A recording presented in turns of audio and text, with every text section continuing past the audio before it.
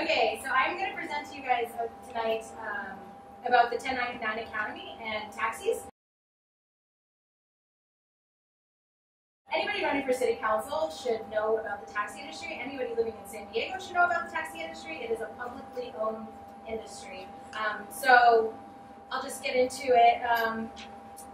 First, I want to explain, because before we talk about Uber and Lyft and ride shares, we have to understand how the taxi industry works, especially locally. So I'm going to go over real quick a little bit of Taxi 101 for you that we came up with a while ago, because it's a complicated issue. So we distilled it down to this, our Taxi 101. But basically, the city of San Diego, they own the taxi permit. That means that me and you own the taxi permit. They are public property. Originally, they go for $3,000, and the city uses, which is very rare, but the city contracts out with the Metropolitan Transit System, with MTS, who governs by the MTS board. The MTS board is made up by representatives from each city. So the city of San Diego has a majority of the medallions, so we have 4 representatives from the cities, but the other representatives are from El Cajon, Imperial Beach, Santee, Poway, and they oversee the taxi industry, as well as a taxi advisory committee, which we'll talk a little bit more about later. And then you have the permit holders who get these permits from the city of San Diego.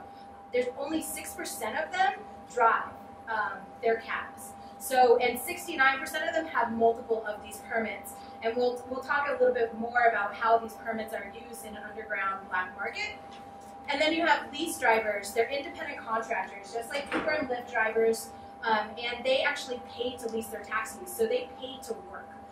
They pay to anywhere between $450 to $900 a week to lease their cabs. 89% do not have their own permits. And then you have the taxi riders in the public, right? So they're affected by quality of service and safety. A majority of people who ride in taxis are seniors, people with disabilities, low-income residents, and they actually account for a much higher share of taxi trips than the share of their population. For example, I don't know if anybody remembers the Stingray accident that was downtown, when a taxi ran into a group of people at the club. That taxi driver was on a 16-hour shift. A woman almost lost her leg. He fell asleep behind the wheel. So you can see how the general public is affected, very much real, by the taxi industry. Okay, so basically that's the scheme of the taxi industry. Just real quick about United Taxi Workers. United Taxi Workers started in 2009. This is our drivers. They went on strike, a mass protest. Over 300 of them went on strike downtown. And then they formed United Taxi Workers. This is a picture of our drivers at MTS. They have duct tape over their mouths, signifying the fact that they don't have a voice in the industry. It's one of the biggest protests that has ever happened amongst these drivers. So, and this is just some pictures of our team. That's Mikkel in the corner when he voted him for himself on the City Heights Town Council. These are our drivers, you know, at City Hall. This is them after sitting for 4 hours during a council meeting, and this is them when they went to go lift the cap. But we have gone out, we educate the public, we meet with elected officials and communities, we attend hearings and meetings, all this to improve the taxi industry and our drivers' lives. Let's see. So for the past 5 years, we have advocated for receipts for lease payments. Like I mentioned, drivers pay $450 to $900 a week in leases, and they never even get receipts for them. It's all cash underneath the table. They can't write checks. They can't pay with credit cards. It's all cash. And up till recently, they weren't even allowed to get receipts. Increased restroom access. Drivers are not allowed to move more than 12 feet away from their cars. So if they have to use the restroom, they get ticketed for it, which is just inhumane. We have fought to try to put caps on the leases. We've tried to fight for retaliation protection. Our president, who just left, he actually got blacklisted the day after he spoke out at a public hearing. Our other organizer, Bebe, got blacklisted and retaliated for speaking out too. Since they're independent contractors, there's not employees, we don't call it getting fired, we call it take your key away. They can take your key away from speaking out about anything. Customer service training. Because that's not being currently done. As you can imagine, in the taxi industry, you just collect your money, you don't care how the customer service is. Vehicle age limit. Right now there's cars out there, cabs out there with over 600,000 miles. Mikkel had a car that was 620,000 miles. Yeah, so the airport has vehicle age limits. The city does not. We just passed that. When we had a fight tooth and nail for it. Cameras in taxi cabs, we fought for that after 2 of our drivers were shot and killed within a month. Our drivers get beat up on a regular basis, and they're afraid to report it to police. So the cameras are still not inside the cabs, but we're still fighting for it. Innovation, drivers have talked about apps for a very long time. I think they're the innovators, not Uber, but we'll talk about that later. Equal driver representation on the tag, that goes underneath MTS, where actually before there were 9 permit holders and 1 driver on the tag. We were able to equalize that, so 5 owners and then 5 lease drivers on the tag, which is amazing. And then an end to the underground economy, which was our dream policy, and then lifting the cap on taxing permits and more. So just a little bit more about industry statistics. Like I said, 89% of drivers do not have their own permit. And a little bit about lease drivers, 94% of drivers in San Diego are immigrants. And this is true throughout our country. A majority of drivers, if you get in a cab, you'll meet drivers from all around the world. Primarily in San Diego, this is from a Union Tribune article. A majority of taxi drivers in San Diego are Somali refugees. So a little bit more about their demographics. 65% are East African, 15% from the Middle East, 6% from other Africans. So that's 71%. A huge majority of the taxi drivers in San Diego are African refugees, who majority of them live here in this neighborhood of City Heights. So if you ever drive around City Heights, you're going to see taxis lined up and down the streets in front of apartment buildings and schools and grocery stores. Right now, we're fixing the industry. Taxi drivers make on average, and this is again from the CPI SDSU study, make on average $4.45 an hour. That's including tips. And they work 12, sometimes 16-hour days. We've had drivers who have been out on the street for 24 hours. We know a driver, after his 24-hour shift, he had a stroke and he went into a coma. So they have to drivers have to work 70 hours a week to earn what a minimum wage worker earns in 40 hours. So over 30 hours. And then what I was talking about before is that MTS charges $3,000 for those permits, and what was happened is that they put a cap on the amount of permits that can go out there, so it created this artificial black market. And so our public permits were then being sold for upwards of $140,000, actually at its peak $150,000, 45 times their original cost. And again, because of this scheme, then people would take out loans, and then it all comes back on the driver, which makes their lease payments go up, because they have to pay these ridiculous amounts for these taxi permits. So when we did this is a part of a presentation we did for City Council, we figured that lifting the cap, drivers just not spending on their leases, they're going to be saving a minimum of $9,484, which is well above what the current minimum wage proposal is in front of the City Council. We also found through extensive research that by lifting the cap on taxi permits, it's going to increase service, because we hear obviously a lot about service in the taxi industry from drivers who are working 12 to 16-hour shifts, and it's going to decrease the price. San Diego has the second highest cab meter in the country, next to Honolulu, Hawaii. And it has also shown to promote innovation. Right now, because drivers are lease drivers, they don't have any room to be able to innovate. They can't choose what car they ride, what dispatch they use, pretty much anything. They don't have any control over their own business, yet they're called independent contractors. So I just want to show you guys this short 3-minute video. Lift the cap on permits for cab drivers. Escúchela, la ciudad respirando. Escúchela, la ciudad respirando. Escúchela. Allow them to stop being employees. Allow them to start being their own boss. Escúchela, la ciudad respirando. Escúchela, la ciudad respirando.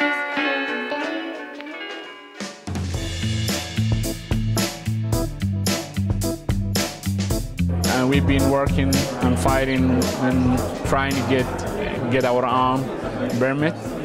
Last 5 years, we start in winter 2009.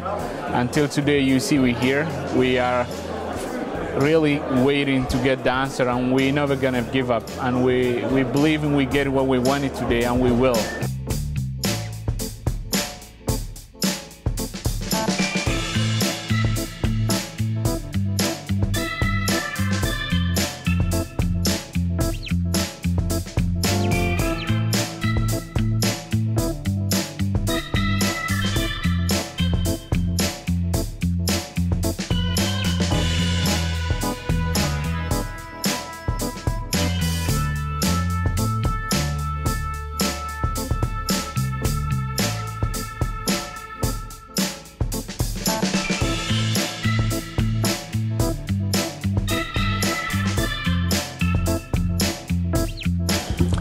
urge you to use your power to stop the black market and lift the caps for the permits.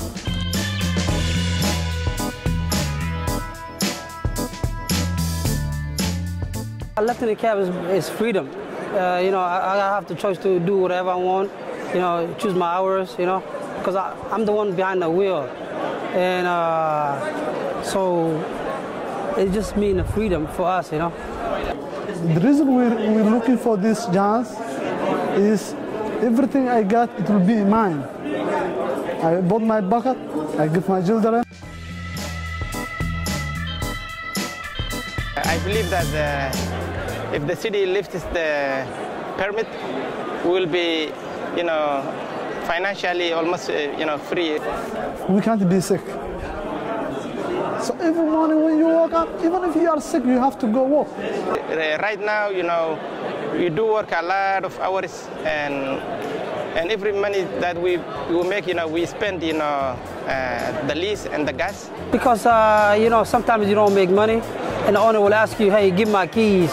And, you know, you have to have a bills, you got to pay bills, and you do a lot of stuff.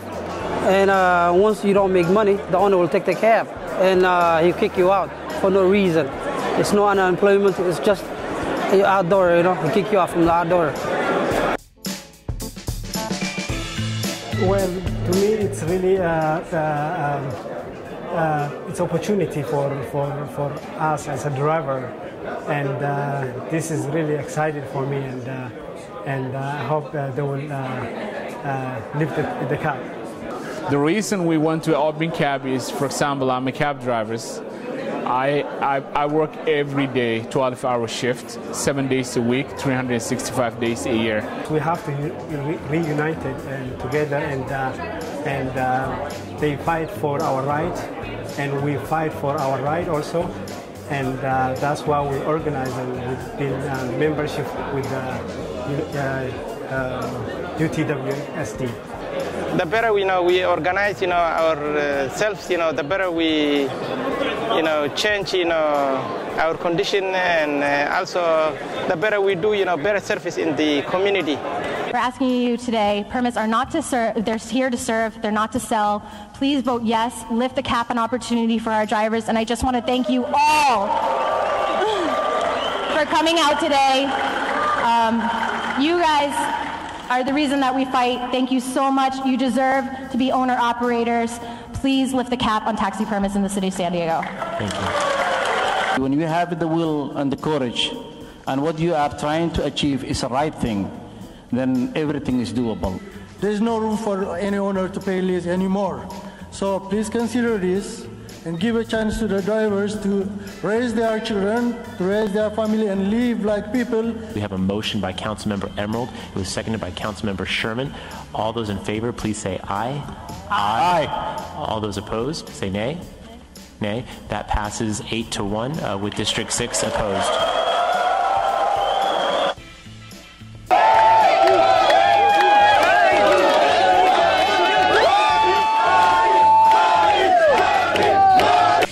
Mayor Kevin Faulkner signed a resolution today to lift the cap on the number of taxi permits issued in the city. The proposal was passed by the City Council last week. Supporters say doing away with the cap will allow drivers who work for taxi companies to get their own permits. That way, they'll be able to keep more of what they earn.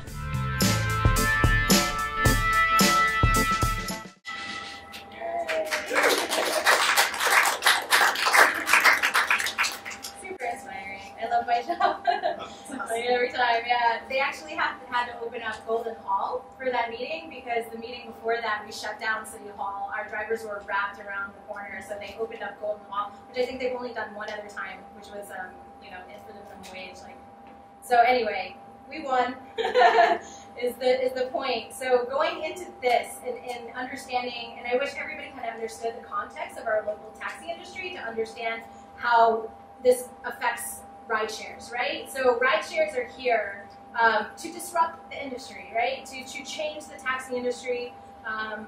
So that's what we're really here to talk about. So a companies like Uber and Lyft basically use the failings of the taxi industry to sell their product. The CEO of Uber said the opponent is the taxi cartel, and they have created a situation where there's a monopoly in cities, which is true, which causes a problem to create jobs. Drivers get stuck and have no other option to make money. And at first, we welcomed Uber because we wanted drivers to have that option. But we do not believe that rideshares are the answer. We believe lifting the cap and deregulating our publicly owned taxi industry is. And the reason for that is this. The CEO of Uber also said the reason Uber could be expensive is because you're not just paying for the car, you're paying for the other dude in the car. When there's no other dude in the car, the cost of taking an Uber anywhere becomes cheaper. They want to have driverless cars, which, I just read is not going to just affect the taxi industry, the trucking industry, the shuttle industry. It will put over 10 million people out of work. So it's not just about disrupting the taxi industry. It's about them building an industry on the back of immigrant workers that they end up wanting to outsource.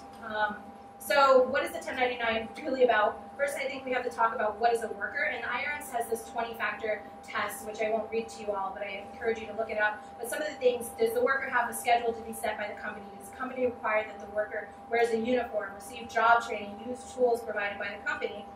And if you've ever ridden an Uber, you probably know there's a pretty uniform standard to the way that Uber operates, right? It's a black car, the drivers drive nice, they have a water in the car, things like that. They can't receive cash tips, they can only take credit cards, things like that.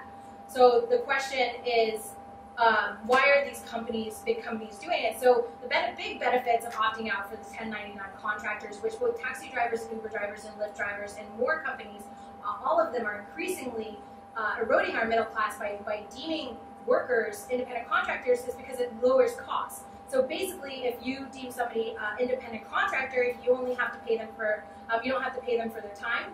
You don't have to give them health benefits, unemployment, workers' compensation, retirement. They're not allowed, this is a big one, they're not allowed to form a union and collectivize and collectively bargain. So it's within these companies' interests, in the tech companies' interests, to make them independent contractors, 1099 workers. So while Uber is estimated to be over $40 billion company, they only have 850 employees. But they have, and I think this number is larger now, over 163,000 drivers who they are quote-unquote partners. And I put partners in quotes because Uber partners are not allowed to decide how much their rates are going to be. I think Uber is under $1 right now. Uber has also introduced Uber X, so they actually have their Uber drivers competing with their Uber X drivers. And they can get their app shut off for many of reasons. So they're not really partners because they have no control over a multi-billion-dollar company, which they actually have to pay 30% of every ride to. But in comparison, General Motors is worth around $60 billion, and they have 200,000 employees compared to Uber's 850 employees. So you can see how much big of a profit margin that would be for Uber as opposed to General Motors. So. And also another interesting fact is state and federal governments lose billions in revenues annually as a result of worker misclassification. And these are just some of the other ones.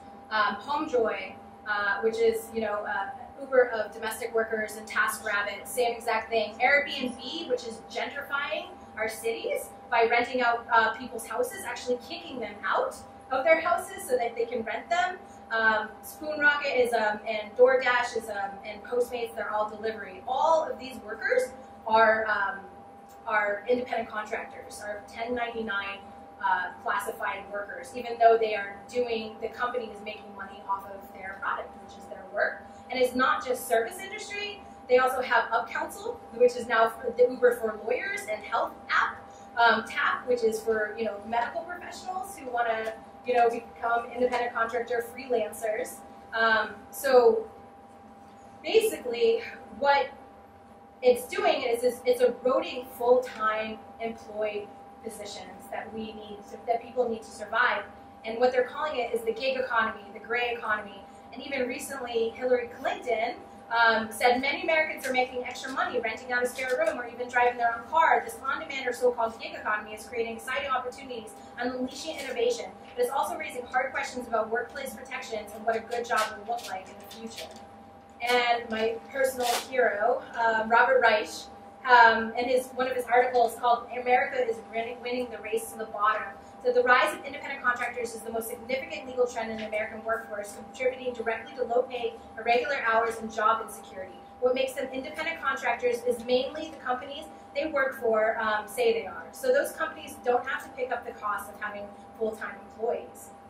So some of the solutions, and this is actually from Robert Wright, is that any corporation that accounts for at least 80% or more of the pay someone gets, or receives from that worker at least 20% of his or her earnings, should be presumed to be that person's employer.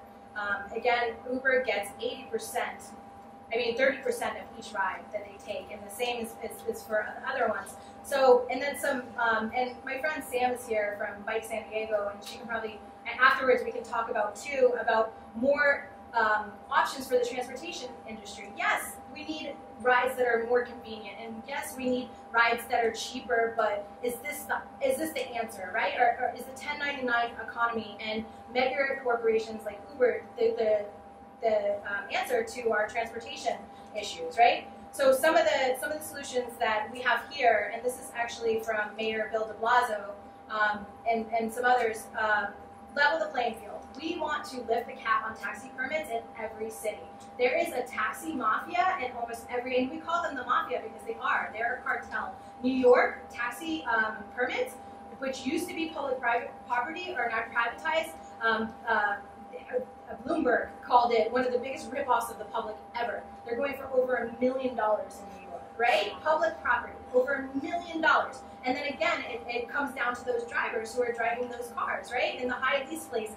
So we think that level the playing field, lift the cap on taxi permits.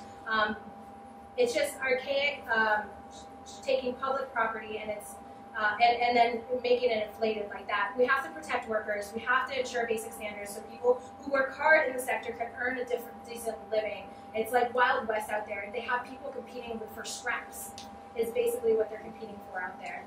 We have to protect riders from predatory surge pricing, which I'm sure you all are aware of, which Uber does. Improve accessibility and discrimination in the transportation industry. Right now, Uber is not, they're not under any kind of compliance to pick up people with disabilities.